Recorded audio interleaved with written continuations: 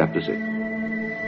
And the word of the Lord came unto me, saying, Son of man, set thy face toward the mountains of Israel, and prophesy against them, and say, Ye mountains of Israel, hear the word of the Lord God.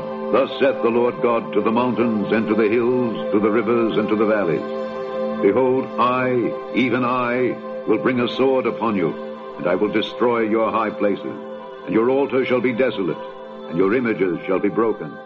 And I will cast down your slain men before your idols, and I will lay the dead carcasses of the children of Israel before their idols, and I will scatter your bones round about your altars. In all your dwelling places the cities shall be laid waste, and the high places shall be desolate, that your altars may be laid waste and made desolate, and your idols may be broken and cease, and your images may be cut down, and your works may be abolished. The slain shall fall in the midst of you, and ye shall know that I am the Lord. Yet will I leave a remnant, that ye may have some that shall escape the sword among the nations, when ye shall be scattered through the country.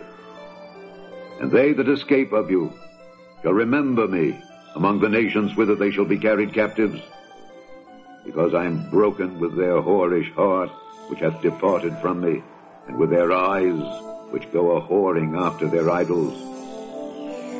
And they shall loathe themselves for the evils which they have committed in all their abominations. And they shall know that I am the Lord, and that I have not said in vain that I would do this evil unto them. Thus saith the Lord God, Smite with thine hand, and stamp with thy foot, and say, Alas, for all the evil abominations of the house of Israel! For they shall fall by the sword, by the famine, and by the pestilence. He that is far off shall die of the pestilence, and he that is near shall fall by the sword, and he that remaineth and is besieged shall die by the famine. Thus will I accomplish my fury upon them. Then shall ye know that I am the Lord, when their slain men shall be among their idols round about their altars, upon every high hill, in all the tops of the mountains, and under every green tree, and under every thick oak, the place where they did offer sweet savour to all their idols.